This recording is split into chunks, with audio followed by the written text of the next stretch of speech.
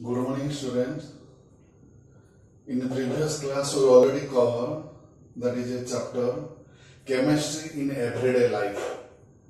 Under that chapter, we discussed already over medicine. What is medicine? Types of medicine.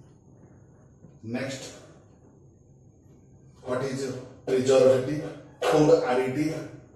What is soap, detergent, types of detergent, artificial sweetener, etc. etc. Now, today, switch over to another one chapter, or last chapter of the organic chemistry, that is biomolecules. The last chapter of organic chemistry, that is biomolecules. So, what is biomolecules? Before that, we have to go through the introduction.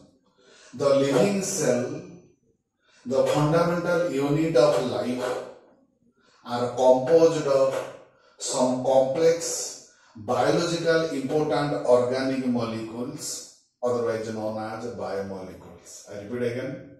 The living cell, the fundamental unit of life, are composed of some complex biological important organic molecules, otherwise known as biomolecules. The important biomolecules constituting the ultimate structure of living cells are carbohydrate,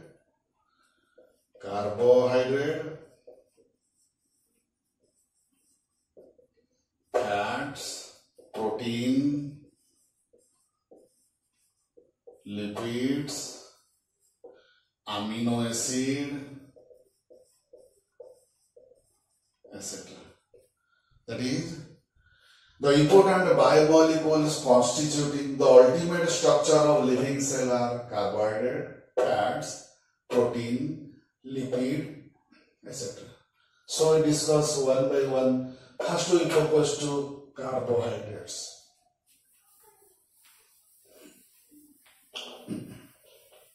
First we discuss about carbohydrates.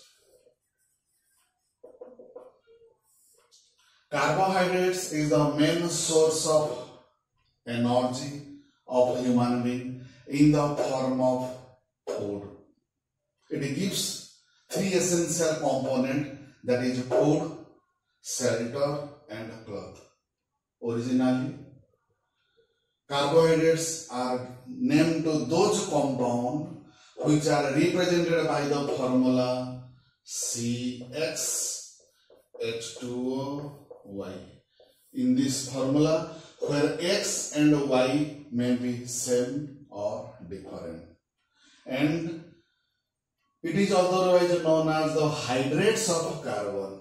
But this formula is not valid forever because some deviation are there. Mark that. In case of, if we discuss about formaldehyde, if we discuss about acetic acid, then it is also represented in the form of CxH2O_Y, but it has no characteristic property of carbohydrates. That's why nowadays the modern definition of carbohydrate is, these are the optically active polyhydroxyaldehyde or ketone. I repeat again, these are optically active,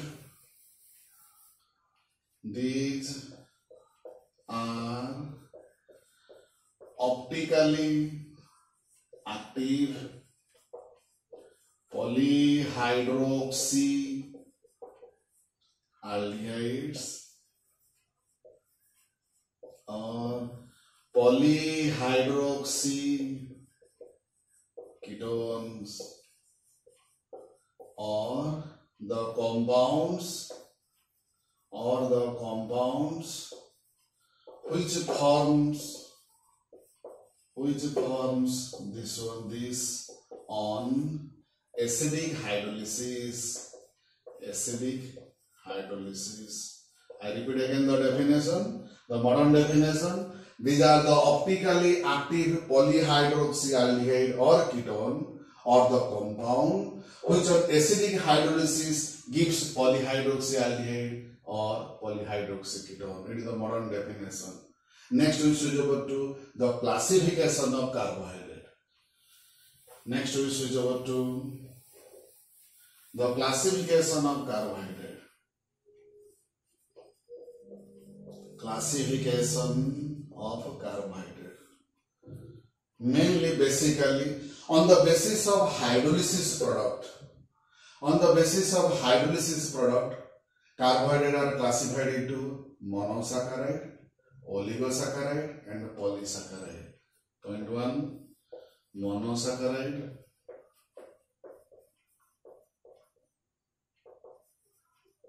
Point 2, oligosaccharide. Point 3, polysaccharide.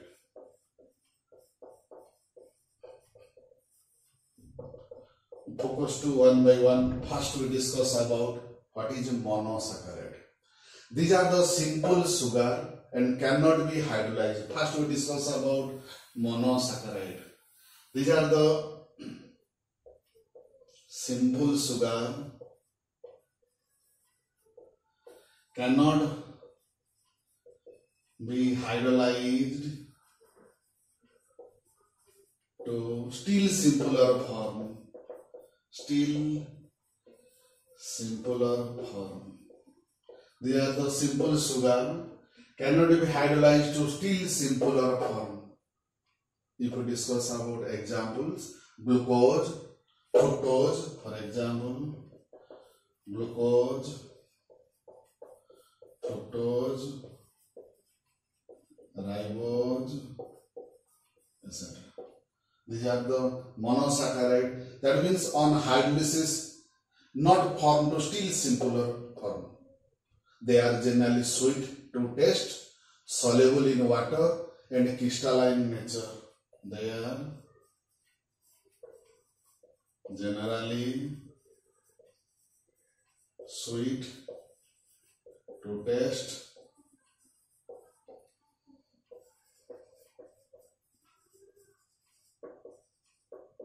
crystalline in structure, soluble in water.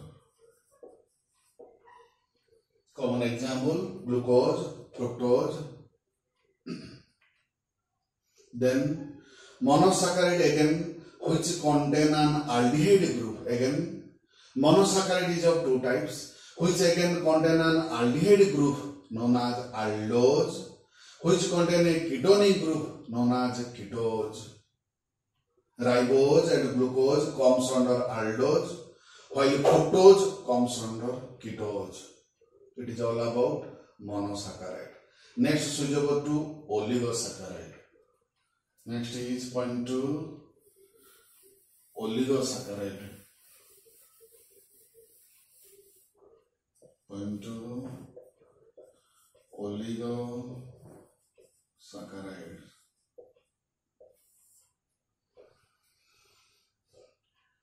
It is the carbohydrate which on hydrolysis gives 2 to 10 molecules of same or different monosaccharide. I repeat again, it is the carbohydrate. It is the carbohydrate which on hydrolysis gives 2 to 10 same or different molecules of monosaccharides. It gives 2 to 10 molecules of same or different monosaccharide. Depending upon the number of molecules again formed, depending upon the number of monosaccharide molecule formed, again it is classified into disaccharide, trisaccharide and tetrasaccharide. Then we discuss about depending upon how many number of monosaccharide molecule formed on hydrolysis, it is again classified into disaccharide,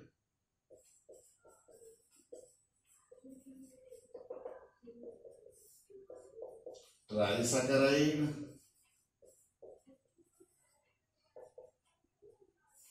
tetrasaccharide, etc. We discuss one by one. First is disaccharide. That means it is on acidic on hydrolysis, it gives two similar or different monosaccharide, then it is known as a disaccharide. On hydrolysis, if it gives three similar or different monosaccharide, then it is known as a trisaccharide. On hydrolysis, acidic hydrolysis, if it gives four similar or different monosaccharide, then it is known as tetrasaccharide.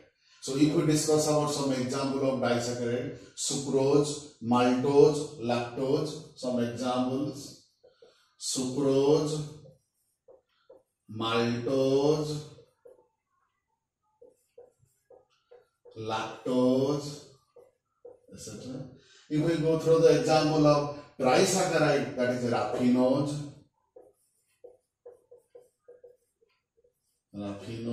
If we discuss about the example of tetrasaccharide, next structure, etc. It is the classification of depending upon the number of monosaccharide molecules formed. Then we discuss to polysaccharide. Then is polysaccharide.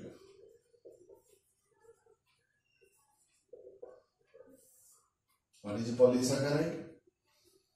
The carbohydrates which on hydrolysis gives a large number of monosaccharide molecules are known as polysaccharide. These are made up of large number of monosaccharide units joined together by glycosidic linkage. I repeat again, the carbohydrates which on hydrolysis gives large number of monosaccharide molecules are known as polysaccharide. These are made up of large number of monosaccharide units joined by glycosidic linkage. For example, starch, cellulose, glycogen. Example, starch, cellulose, glycogen. These are the common example of polysaccharide. On the basis of taste, carbohydrate again divided into two types. One is sugar, and one is non-sugar. We discuss one by one. First is sugar. All the monosaccharide and oligosaccharide, are crystalline solid, soluble in water, and sweet in taste, are known as sugar. I repeat again. All the monosaccharide and oligosaccharide are crystalline solid, soluble in water, and sweet in taste, are known as sugar. Example, glucose, fructose. Example under glucose, fructose, etc. Then, what is a non-sugar? That is a polysaccharide or amorphous. Sugar is monosaccharide, oligosaccharide. Non-sugar is polysaccharide. Sugar is monosaccharide, oligosaccharide is crystalline nature. It is polysaccharide is amorphous nature. That means the non-sugar is the polysaccharide which are amorphous in nature, insoluble in water, and tasteless, are known as non-sugar. Suitable example is starch, cellulose. Example is starch, cellulose, etc. It is the classification of taste, depending upon taste, which one is sugar and non-sugar. Again, on the basis of reducing nature, whether they are reduced to tolerance reagent or failing solution or not. On the basis of reducing character, again it is of two types. One is reducing sugar and one is non-reducing sugar. Whether they are able to reduce tolerance reagent or failing solution, one is known as reducing sugar, one is non-reducing sugar. We discuss one by one. First we discuss reducing sugar. That means the sugar, all those carbohydrate, thus reduces tolerance reagent, filling solution are known as reducing sugar. Example, sucrose, fructose, maltose. Example, sucrose, fructose, maltose, etc. Those sugar, those carbohydrate which are not reduces tolerance reagent and filling solution are known as non-reducing sugar. They are incapable to reducing tolerance and filling solution. For example, sucrose. Example is sucrose. These are some examples of reducing sugar and non-reducing sugar. Again, another two term is there. That means the carbohydrate, again, one is known as, if aldehyde group is there, known as aldose. Ketonic group is there, they are known as ketose. Then we discuss one by one about, first one we discuss glucose. So first we discuss about glucose. Point 1, glucose. What is glucose? It is the most common monosaccharide which is also known as dextrose, as it occurs in nature as the optically active dextrorotatory isomer, and it is found in most of the sweet fruit, that is grapes and honey.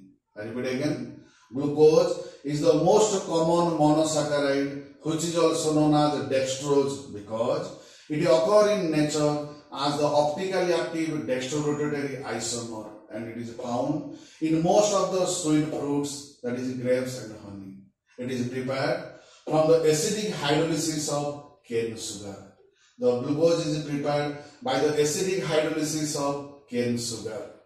Mark the equation, C12H22O11 plus H2O H plus to form C6H12O6. 6 is H12O6. It is known as glucose.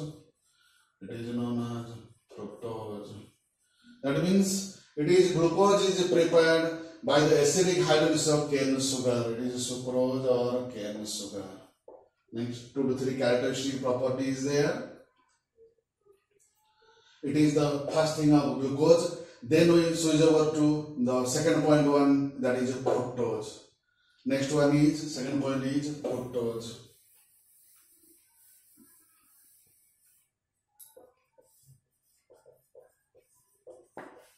What is fructose? It is also an important ketohexose. It is also important ketohexose and is otherwise known as levulose. Levulose. It is otherwise also known as levulose because the naturally occurring form of fructose is levorotatory. We know two terms. One is known as dextrorotatory, one is known as levorotatory. That means if the plane polarized light rotates the plane to anti-clockwise, then it is known as levorotatory. It is found along with glucose in juice of ripe fruits and honey. It is obtained from cane sugar by warming with dilute sulfuric acid or in the presence of enzyme, that is invertase. Mark the equation, C12H22O11 plus H2O, either H plus or in presence of enzyme, that is invertase, to form C6H12O6 plus C6H12O6. It is glucose, it is fructose, it is a cane sugar. It is about the fructose. Next, we observe that it is all about, that is glucose and fructose, all about the monosaccharide. Next we transfer to disaccharide. Mark that. It is all about the monosaccharide, glucose and fructose. Then we switch over to disaccharide.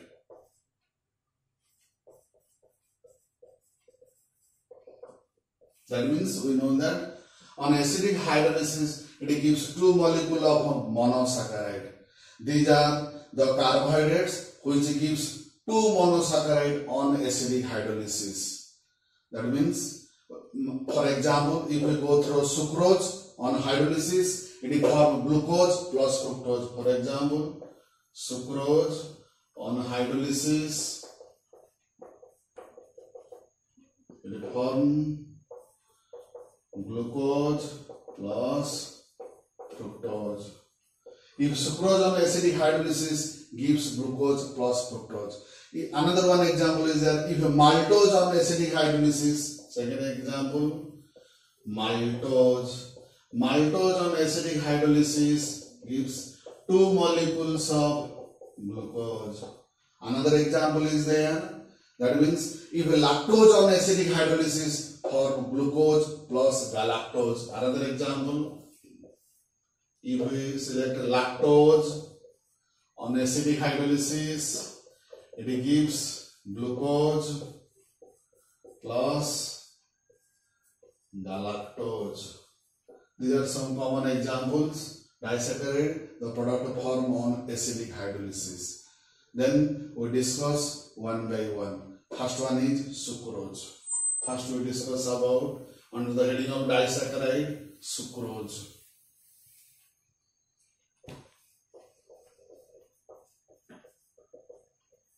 What is sucrose? It is an ordinary table sugar obtained from cane sugar. It is composed of alpha D glucose and beta D fructose. It is composed of alpha D glucose and beta D fructose. I repeat again. It is composed of alpha D glucose and beta D fructose unit joined by alpha beta glycosidic linkage. Joined by alpha beta glycosidic linkage. Joined by glycosidic linkage between carbon 1 of glucose unit and carbon 2 of fructose unit. By carbon 1 of glucose unit and carbon 2 of fructose unit. I repeat again. What is sucrose? That is the alpha beta glucose and beta D fructose joined by alpha beta glycosidic linkage by carbon 1 of the glucose unit and carbon 2 of the fructose unit. Then we switch over to its characteristics. Characteristics of sucrose. 1 or 2 points is there. That is characteristics of sucrose. Characteristics. We discuss one by one under the heading of characteristics. Point 1. It does not reduce tolerance reagent and filling solution. It does not reduces tolerance reagent and filling solution. Point 2. It also does not exhibit muta-rotation. It also not respond to muta-rotation. This is the common characteristics of sucrose. Next we discuss the point 2, that is maltose. Next we discuss about second that is maltose. What is maltose? It is obtained from starch being composed of two alpha D glucose unit joined by glycosidic linkage. I repeat again. It is obtained from starch being composed of two alpha D glucose unit composed by 2 alpha D glucose unit joined by 2 alpha D glucose unit joined by glycosidic linkage between glycosidic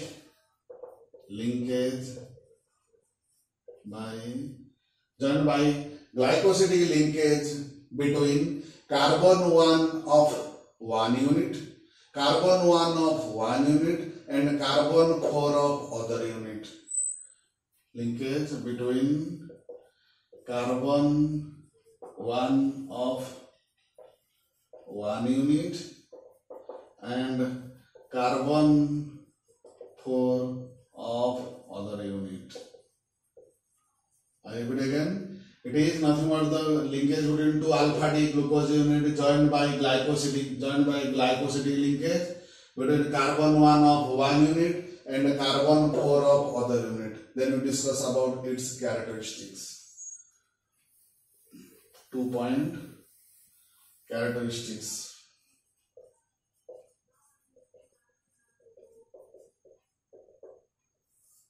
Point 1. The first point is there. That means it reduces tolerance reagent and Fehling solution. Point 1. It reduces tolerance reagent and Fehling solution. Point 2. It shows mutarotation. These are the 2 common characteristics of maltose. Next, we move to third one, that is lactose.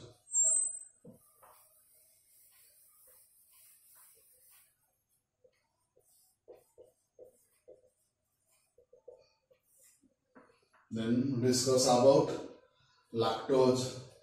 What is lactose?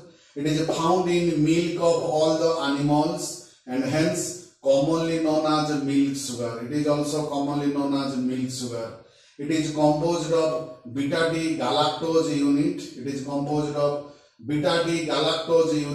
And alpha D glucose unit joined by beta D glycosidic linkage between carbon 1 of galactose and carbon 4 of glucose unit. I repeat again.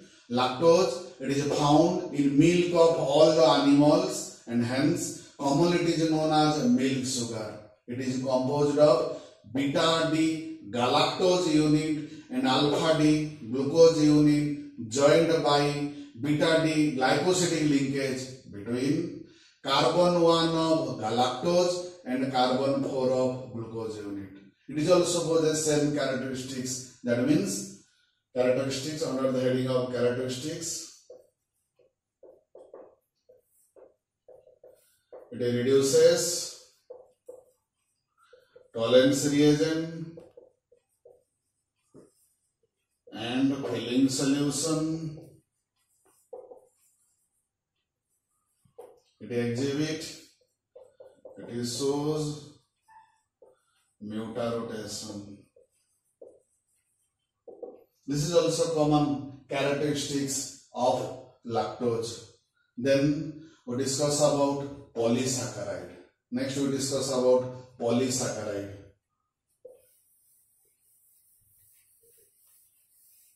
Next is polysaccharides. Next we discuss polysaccharide. That means that is the carbohydrate which on hydrolysis gives large number of monosaccharide. Common examples are starch, cellulose, glycogen. We discuss one by one. First one is starch. What is starch? It is the main contributor of carbohydrate in our diet. It exists exclusively in plant, stored in seeds, root and fibers as food reserve. It is the chief sources The chief sources of the starch are potatoes, corn, rice, etc. It is a polymer of alpha glucose and consists of two components. One is amylose and another is amylopectin. It is the two component of starch. Next we discuss about cellulose. Second one is cellulose. What is cellulose? It is the main source of material, main structural material of tree and other plant. Wood contain about 50% cellulose. Other sources are straw, corn cobs and other agricultural waste. It is a straight chain polysaccharide composed of D-glucose unit being joined by beta glycosidic linkage between carbon 1 of glucose unit and carbon 4 of next glucose unit. I repeat again, it is a straight chain polysaccharide composed of D-glucose unit being joined by beta glycosidic linkage between carbon 1 of glucose unit and carbon 4 of the next glucose unit. So last heading is glycogen. Third heading is glycogen. What is glycogen? It is present in the liver, muscles and is known as reserve carbohydrate of animal starch. When energy, that is glucose, is needed for any work by the body, glycogen is broken down to glucose by enzyme.